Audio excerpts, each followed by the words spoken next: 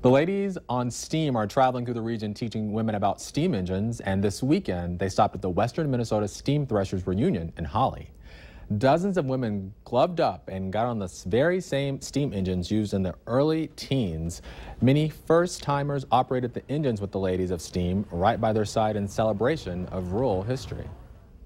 To get them really up on the engine and moving some levers, this whole show, it's a living history, and we want to keep it that way. And unless you get people up on the engines, it's not a living history. We're not a static display. Our engine is not static. We get people up, moving, teach them the levers, teach them what it's about. And if you're doing some traveling of your own, the ladies of STEAM will be in Andover, South Dakota next weekend at the James Valley Threshing Show.